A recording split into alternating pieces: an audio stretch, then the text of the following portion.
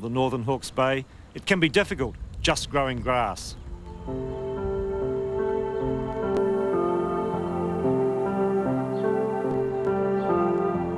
But Rosemarie and Roger Bremner have nurtured a cool, lush environment in which to create a romantic garden. Well, it's very much a garden of beauty, abundance, healing and joy. People leave here feeling very peaceful, relaxed. We had people come here and are very impressed or can't get over the feeling of the place. And I believe that partly Rosemarie's concept of the garden plus the combination of the organics has created this environment. And people tell us these things, so it must be happening. We get used to it because we live here all the time. Bremdale Garden works for its keep.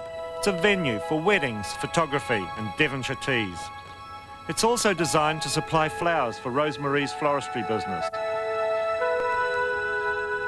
The herbs grown here are used to make homeopathic remedies, which sits well with the Bremner's organic philosophy. The surrounding commercial orchards are now also organic, but having been trained in orthodox horticulture, Roger took some convincing. Roger, was it difficult to adapt to organic methods? Oh yes. It took me 2 years to wear down. We had a lot of I had a lot of thoughts about it, a lot of misgivings about it, but as it stands now, I am extremely pleased that I was convinced to go this way. It is a time, it is the future, and we are benefiting considerably from it. I planted these trees, the elms, as an archway to the beginning of a new garden. This was my first extension, and it provided dappled shade, and I just love the way the sun filters right through.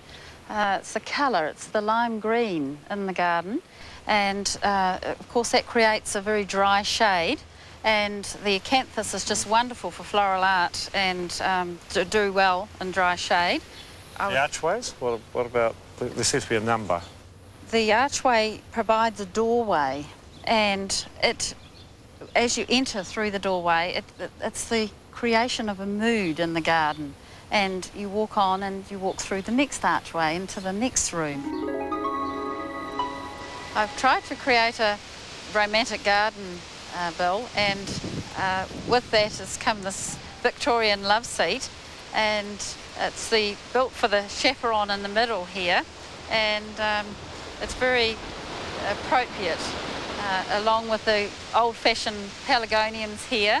And I've also got the old-fashioned alstroemeria, which is the green and red one, and it can go as wild as it likes. I know people say it's a weed, but I just love it for my floral work at Christmas time when flowers are quite scarce. And the old-fashioned roses here, the polyanthus type, do well in the clay soil and frame the view for the kiwi fruit, which we overlook here. Well, this looks like a fun little area. Yes, it is, isn't it? I was rather inspired to do this area because having lots of children myself, and I think wonderment is long lost and gone, and I was very inspired to bring that back. It's like the kind of place you could dance in, I think, eh? Yes, definitely, and I've had dances here. That's quite right. I guess with your philosophy, the herb garden has innumerable uses. Oh, definitely. The yarrows are used for dried flowers. I can pick and dry that and spray it different colours, which looks very effective in dried arrangements. And I also use it in the agriculture for preparations, a special homeopathic preparation. And I use the valerian as well, and that's used really in as a warmth essence. Oh. Speaking of warmth, you don't see beds of yellow very often. No, you don't, and I'm not scared to use colour either. In fact, a nice display like that is very bright and cheerful, and I find it, I get cheek for it too. They call it the Bremdale ragwort. It seeds everywhere.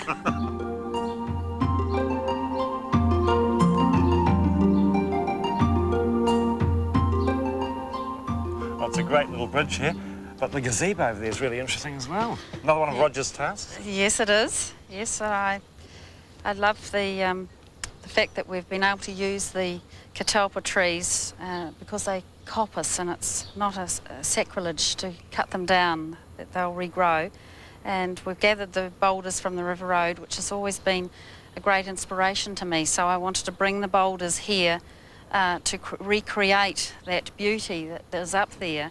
And with the water just lapping into the rocks, it's rather that tranquil feeling that I was trying to bring into the garden, with the fish as well and the birds coming into the pond. So what reactions do you get from visitors? They feel the love that I've put into it, because I do believe love heals all. I think part of it is you've created a paradise here, and for everybody to enjoy. That's the real basis of it. Something that we've created over a period of many years, and we're reaping the benefits of it now.